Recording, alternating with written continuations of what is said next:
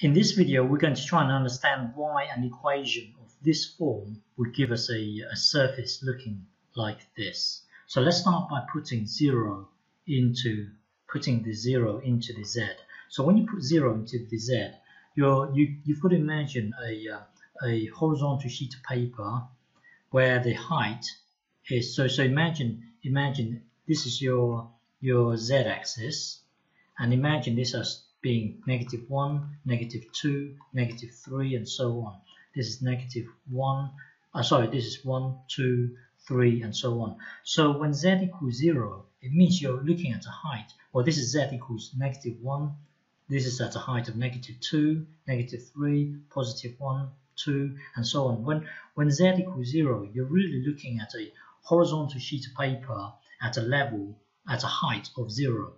So when you put 0 into this z, this whole thing here will disappear, giving you something along the line of this. Squared equals 1. So the minute you see this, you know you're either going to get a circle or an ellipse, depending on your constants A and B. So that's why you've got a circle or an ellipse along this plane.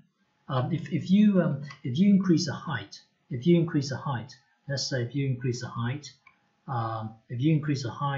then you can see that you're going to get a smaller circle or ellipse up here. So well, given this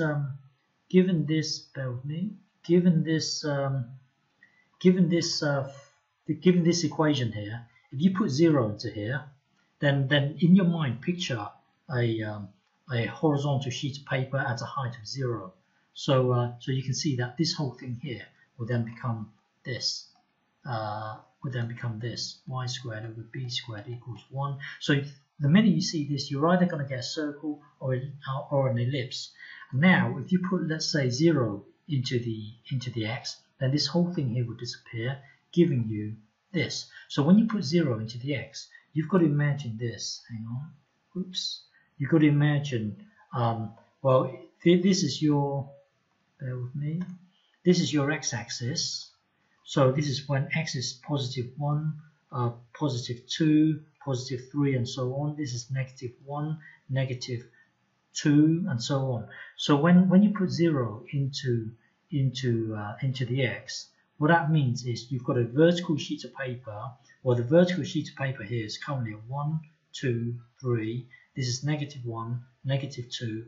Well, when you put 0 into the x, it means that you've got a vertical sheet of paper located at x equals 0, which would be right here. Well, if you look at this, if you put 0 into here, this thing disappears, giving you this. The minute you see this, you should either get a circle or an ellipse. That's why when x equals 0, you're going to get this circle or this ellipse, depending on your constant. That's why along. Hang on, let's start again. Bear with me. So when you put 0 into here, you're going to get a circle or an ellipse. So when you put 0 into here, you've got to imagine a horizontal sheet of paper here, and then you're going to get a circle or an ellipse when you put 0 into the z. Now, when you put 0 into the x, you've got to imagine a vertical sheet of paper looking something like this.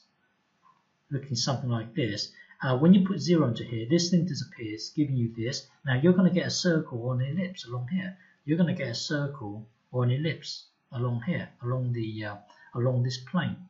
So when you put 0 into the y, this thing here will disappear. And then, well, when you put 0 into the y, you've got to imagine a vertical sheet of paper looking something like this. And again, you're going to get a circle or an ellipse along this plane. So no matter, if you put 0 into here, then you're going to get a circle and ellipse.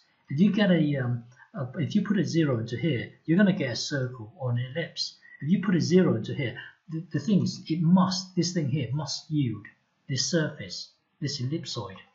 That's the only way. If you look at the z equals 0 plane, you're gonna get a circle and ellipse. If you look at the x equals 0 plane, which will look something like this. You're going to have a circle and ellipse. If you look at the y equals 0 plane, which will look something like this, you're going to have a circle and ellipse. You're going to have circles or ellipses in all three directions. So this is the only surface that will satisfy all three. I hope you can understand that.